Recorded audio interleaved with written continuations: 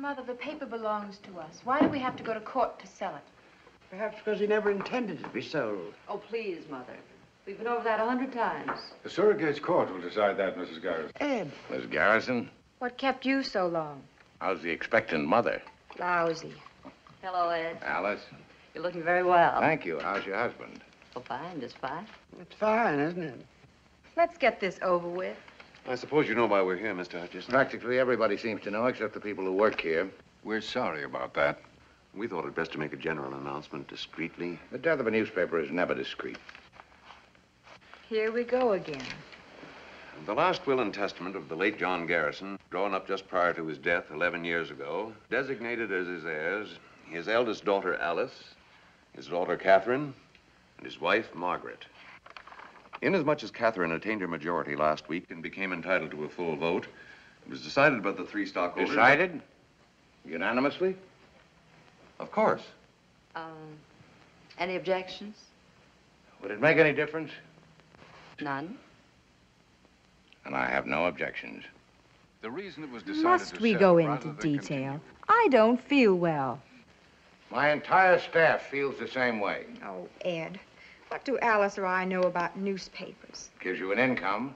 We never even come down here except twice a year for You're meetings. invited every day. Mrs. Courtney's husband feels the money could be invested more wisely elsewhere. John Garrison founded this paper, not Mrs. Courtney's husband. We're taking care of you, Ed. What?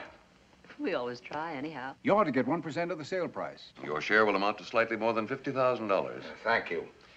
You're to notify all personnel they will receive 2 weeks' pay. Wait a minute. This sounds as if we're being closed down. Who's buying the day? What difference can it make? To the 1,500 people who work for you, it makes a lot of difference.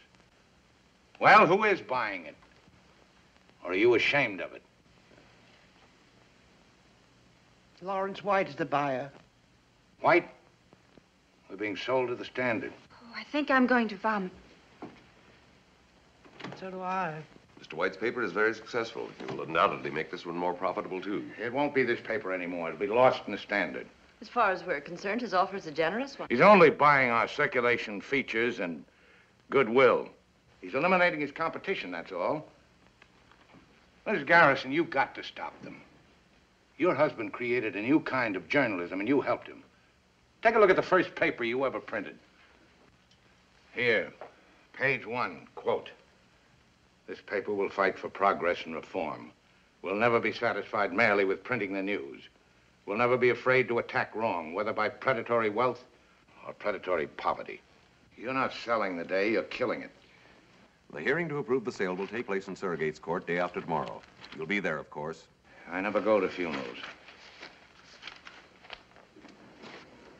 I think I like that man. Too excitable, much. It might be advisable to replace him until the sale is consummated.